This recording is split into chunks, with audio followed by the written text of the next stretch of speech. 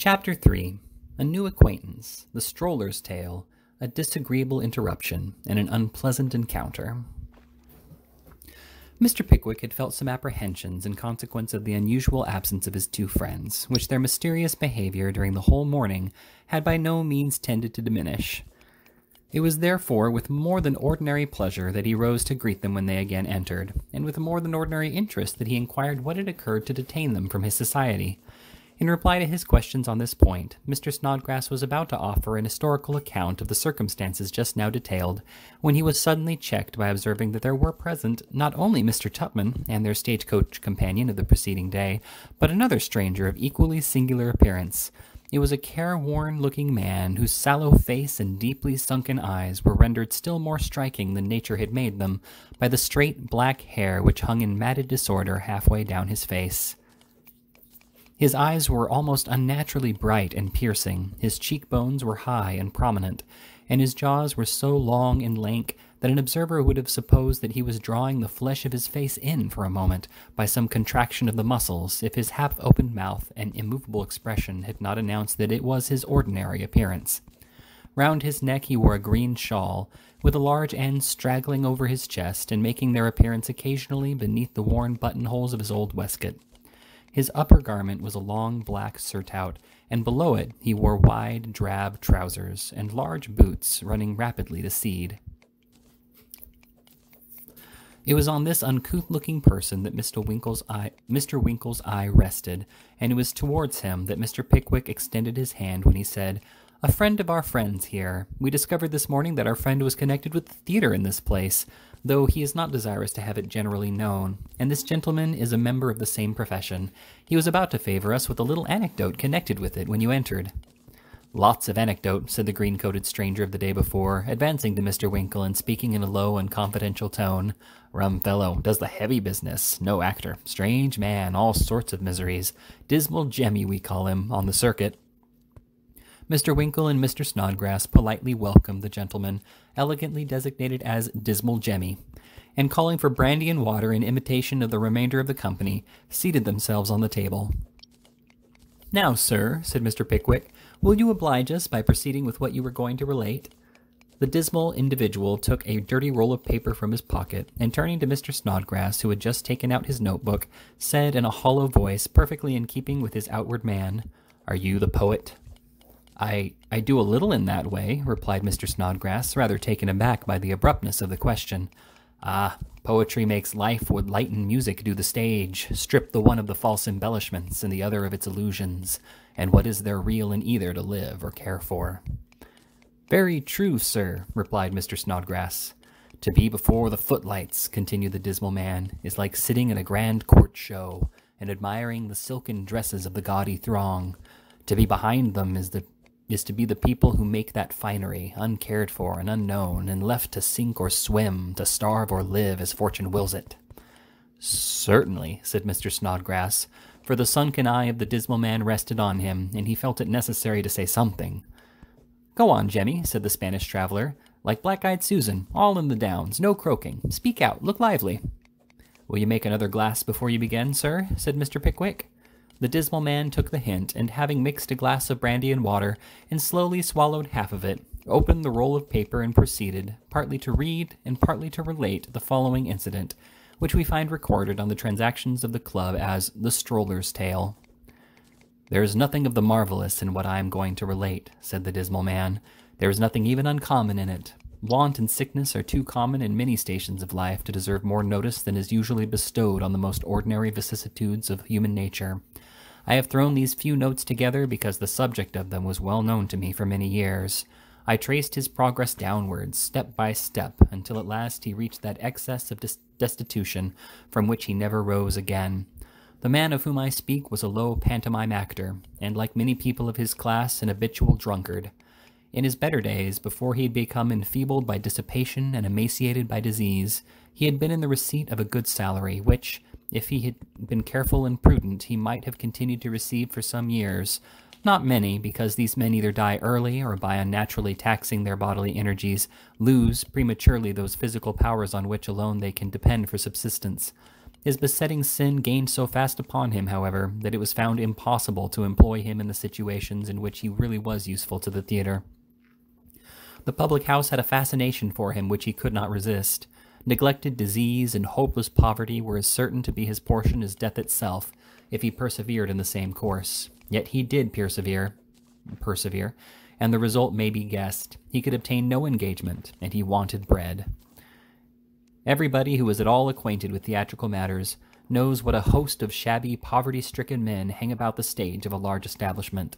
Not regularly engaged actors, but ballet people, procession men, tumblers, and so forth, who are taken on during the run of a pantomime or an Easter piece, and are then discharged until the production of some heavy spectacle occasions a new demand for their services. To this mode of life the man was compelled to resort, and taking the chair every night at some low theatrical house, at once put him in possession of a few more shillings weekly, and enabled him to gratify his old propensity. Even this resource shortly failed him. His irregularities were too great to admit of his earning the wretched pittance he might thus have procured, and he was actually reduced to a state bordering on starvation, only procuring a trifle occasionally, by borrowing it of some old companion, or by obtaining an appearance at one or other of the commonest of the minor theaters, and when he did earn anything, it was spent in the old way. About this time, and when he had been existing for upwards of a year, no one knew how, I had a short engagement at one of the theaters on the Surrey side of the water, and here I saw this man, whom I had lost sight of for some time, for I had been travelling in the provinces, and he had been skulking in the lanes and alleys of London. I was dressed to leave the house, and was crossing the stage on my way out, when he tapped me on the shoulder. Never shall I forget the repulsive sight that met my eye when I turned round. He was dressed for the pantomimes in all the absurdity of a clown's costume, the spectral figures in the dance of death, the most frightful shapes that the ablest painter ever portrayed on canvas, never presented an appearance half so ghastly. His bloated body and shrunken legs, their deformity enhanced 100-fold by the fantastic dress, the glassy eyes, contrasting fearfully with the thick white paint with which the face was besmeared, the grotesquely ornamented head, trembling with paralysis, and the long skinny hands, rubbed with white chalk, all gave him a hideous and unnatural appearance, of which no description could convey an adequate idea, and which to this day I shudder to think of. His voice was hollow and tremulous as he took me aside, and in broken words recounted a long catalogue of sickness and privations, terminating as usual with an urgent request for the loan of a trifling sum of money. I put a few shillings in his hand, and as I turned away, I heard the roar of laughter which followed his first tumble on the stage. A few nights afterwards, a boy put a dirty scrap of paper in my hand, on which were scrawled a few words in pencil, intimating that the man was dangerously ill, and begging me, after the performance, to see him at his lodgings in some street, I forget the name of it now, at no great distance from the theatre. I promised to comply as soon as I could get away, and after the curtain fell, sallied forth on my melancholy errand. It was late, for I had been playing in the last piece, and as it was a benefit night, the performances had been protracted to an unusual length. It was a dark, cold night, with a chill, damp wind, which blew the rain heavily against the windows and house fronts. Pools of water had collected in the narrow and little frequented streets, and as many of the thinly scattered oil lamps had been blown out by the violence of the wind, the walk was not only a comfortless but most uncertain one. I had fortunately taken the right course, however, and succeeded after a little difficulty in finding the house to which I had been directed, a coal shed, with one story above it, in the back room of which lay the object of my search.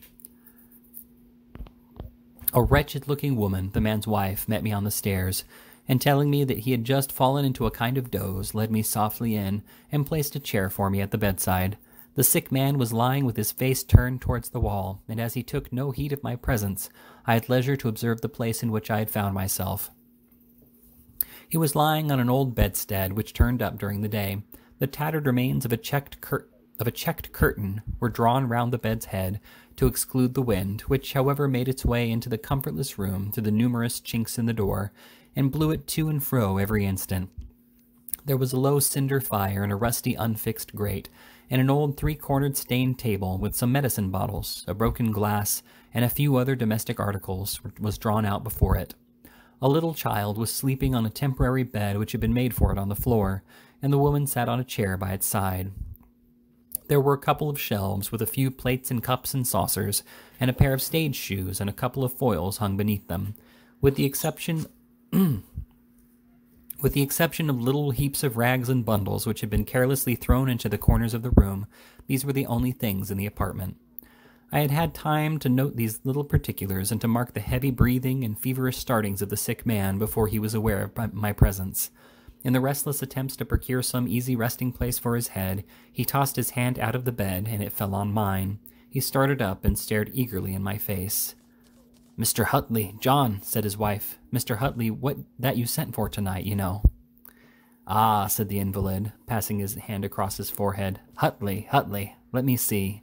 He seemed endeavoring to collect his thoughts for a few seconds, and then, grasping me tightly by the wrist, said, Don't leave me, old fellow. She'll murder me, I know she will." "Has he been long so?" said I, addressing his weeping wife.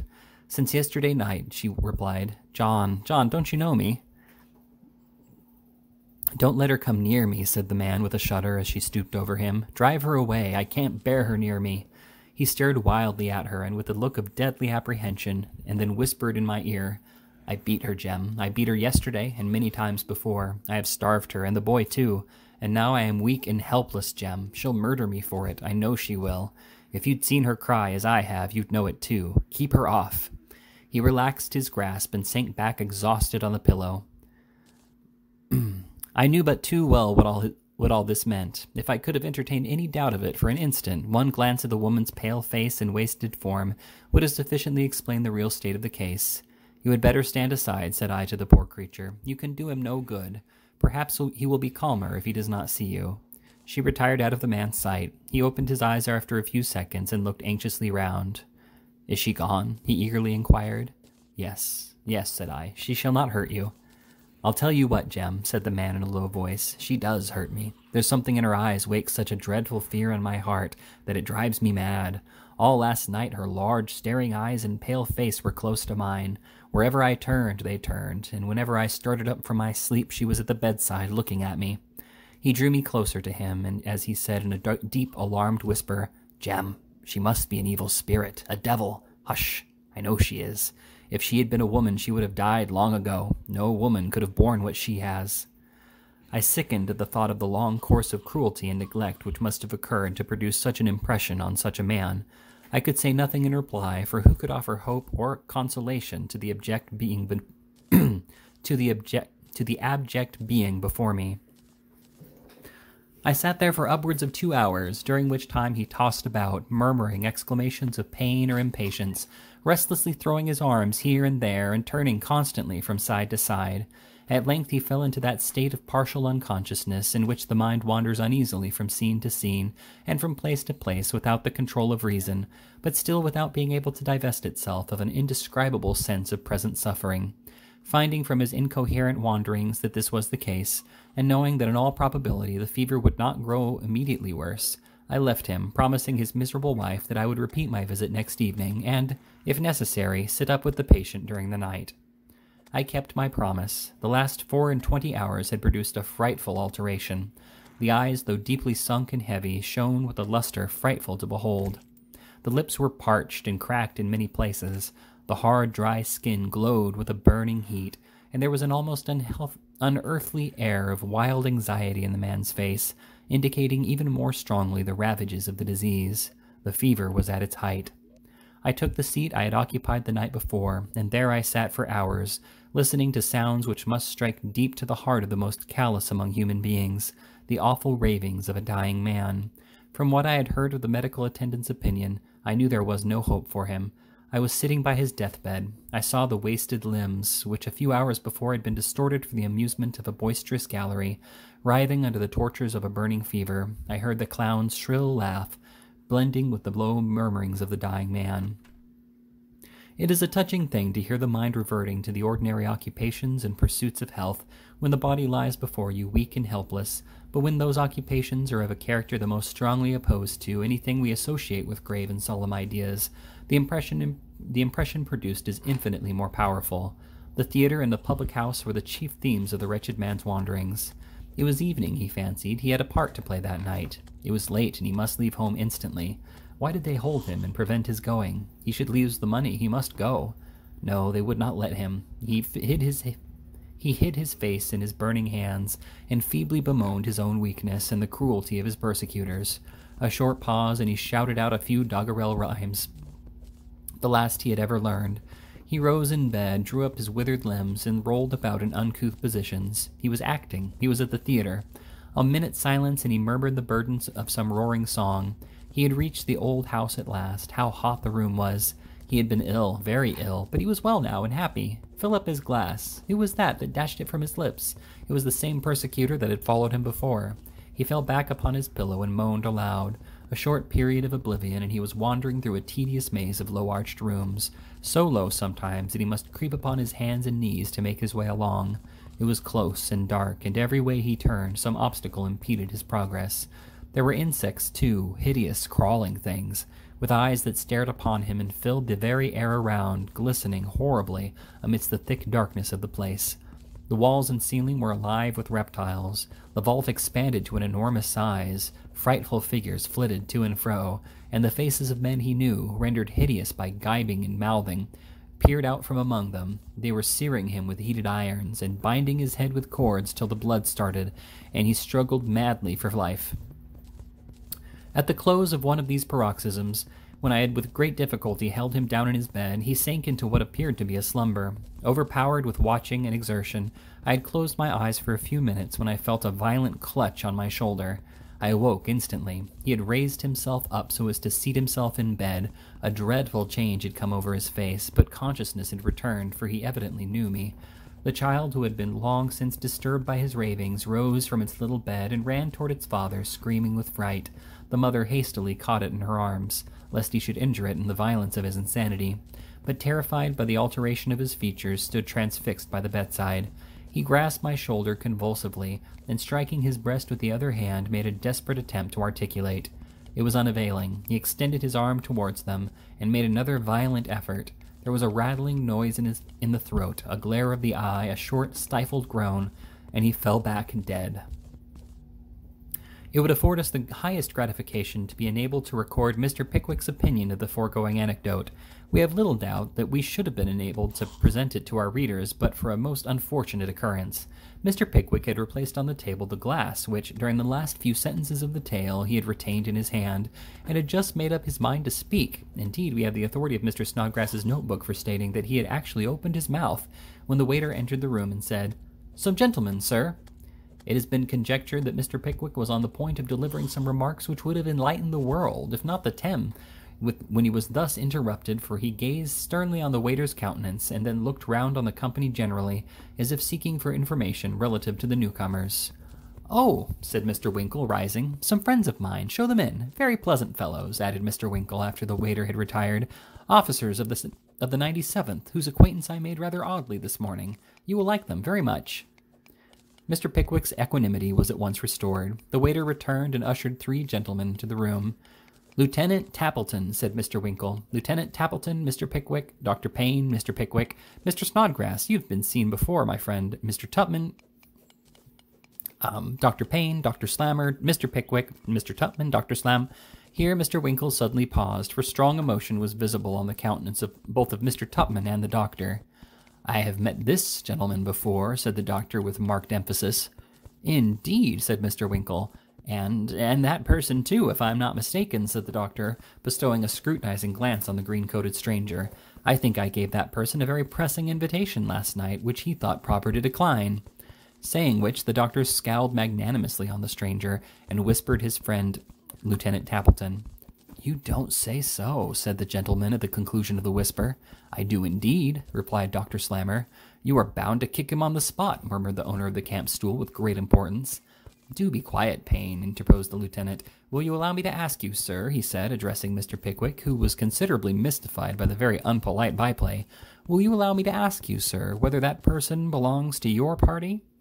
"No, sir," replied Mr. Pickwick. "He is a guest of ours."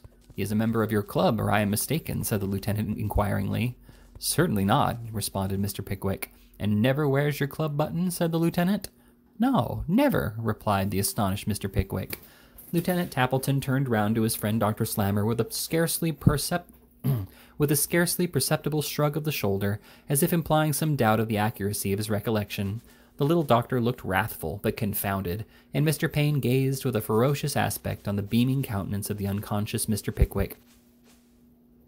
"Sir," said the doctor, suddenly addressing Mr. Tupman in a tone which made that gentleman start as perceptibly as if a pin had been cunningly inserted in the calf of his leg, "you were at the ball here last night."